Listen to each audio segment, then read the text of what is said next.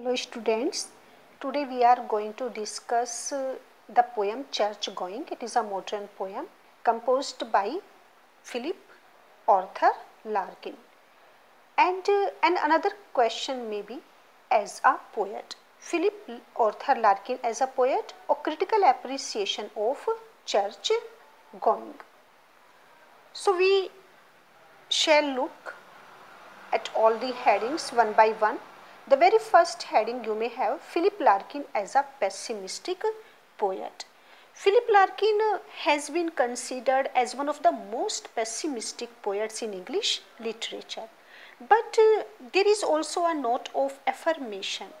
Also in a number of Larkin's poems, we also find the same happens in Church Going also. We also find optimistic suggestions. This poem also starts from pessimism, but it ends in optimism. Means Philip Larkin starts this modern poem with his pessimistic point of view, but when he ends, there we find a hopefulness, we find an optimism. So the second point is a sad note. Church going, okay, we have to focus only on this poem, and there is a sad note. How? When this poem is started by Philip Larkin. Sad note, this poem Church Going, it begins with a sad note. While entering the church, Larkin feels that there is no activity in the church. The doors of the church sound dull when they strike to each other. So the description of the church is always full of this sad note. And what kind of description of the church he gives, that is very his minutely observation, which we find in the description of the church. For example, when he tells us that the doors of the church sound dull when they strike to each other. There were seats, mattings and stones in the church, and he describes in detail the wild plants are growing and flowers are appearing ungraceful. Brass wares have become brownish and they have lost their shining and their brightness or splendor. And even the musical organs were also described very well, kept in the church, and they have become obsolete. The poet, he moves inside the church without hat and taking off his cycle clips in ungraceful manner. So when he enters the church, what we find is that he takes his cycle clips, but in an ungraceful manner. It seems that he has less respect or no respect towards the church. So when he enters the church, fourth point may be our entering the church. After entering the church, Larkin rests his hand on the font for pure water, for holy water, or holy fountain. Means the water was coming from the fountain, and that was supposed to be holy water in the church. From there he looks up on the roof, which appears new, and he thinks whether it was renovated or it was, means the roof of the church seemed very new to the poet. So entering the church, what he finds means he looks around him. Standing on the reading desk, he reads the Bible in respectful manner with a speed, and that also seemed that he has less respect. And while going back, he signs the register, or he signs the book also, and he donates an Irish sixpence too. So that was the description of the church and entering the church. Now next heading is future of the churches. Philip Larkin thinks over the future, the coming days of the churches, and he gets somewhat serious here. In his opinion, one day these churches would fall down and become completely out of use. They would lose their utility with the passage of time, and with the passage of time, what will happen, that there will be no utility of the church for the next coming generation. He thinks that the people, they will not be interested in these churches, and they would be reluctant towards them in future, because he is thinking this time, looking at the scene of the church, looking all the things of the church, he is thinking of the future and the coming generation or the next generation, or in future what will be, that people would avoid them completely, because they will find them, they will think of them as unlucky places, and there will be only superstitious belief, right? This will be your next heading. Only some old, what he says, that only some old superstitious women, because people will give up to attend the churches in future. So what will happen there, that only few old ladies, and they will be completely superstitious. So superstitious women, they would come, and when only at night in the church. For what they will come there?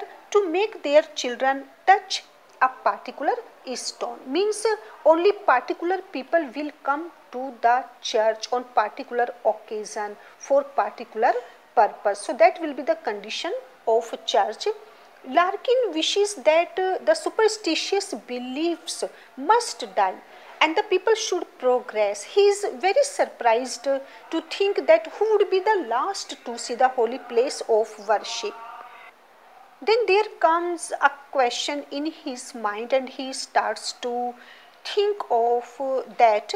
This question arises in his mind, that for whom, for what these special these special churches are built. So the last one, that is seventh one, when we find that church a serious house, Philip Larkin, he seriously tells that a church is a serious house on this serious earth. And he is of this view that certain things about a church can never become outdated, can never become obsolete, can never become useless. And he is very sure that and maybe an archaeologist, maybe a student of research work or a visitor will come, and he will be very intelligent to draw the seriousness of this place, and he will think from the contemplation of the graves in churchyard, and from his reflection of the fact of death, that will be possible only by the student of or maybe a research scholar. So we find that this poem ends only in optimism. It is started in pessimism, but it ended in optimism. So irony in the poem, there is an irony in this poem. Philip Larkin, he has employed very well, and that is also a main literary device of Philip Larkin. He always used irony in his poem. Church going, he uses the same device in this poem also, church going, and he seems to mock, he seems to make a fun, he seems to laugh at an established old institution, church, that is a serious house. Even though this poem is a serious one and it ends with a serious note, it has a very deep significance, a very deep meaning, and but in spite of that, there is also an irony behind the very title of this poem, church going. He speaks ironically about his respect for the church when he says that he went to the church without a hat on his head, and he takes off his cycle clips before entering the church. So we found that he was not serious at the time of going there, and he speaks ironically when he tells that he signed, in the end of the poem we come to know that he also signed the book, and he donated few pences too. And no doubt that this poem church going is it is full of irony, and that is the most important feature of this poem, irony.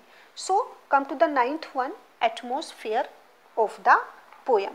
Atmosphere of the poem, no doubt that the atmosphere of the poem is gloomy, it is full of sadness, because Larkin expresses his view that the time will come when people will stop going to church, and he gets very serious thinking of the coming days of church, and it seems that only a particular, because it is a very serious poem, that only a particular section of the people will go for a particular purpose to only the particular churches, those churches which will be very famous at that time, because most of the churches will be either demolished or will be destroyed.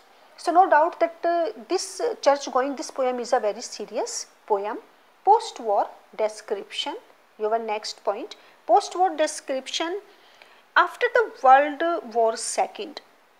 This poem is supposed to compose after post-war description, because there was a rapid decline in the attendance at church.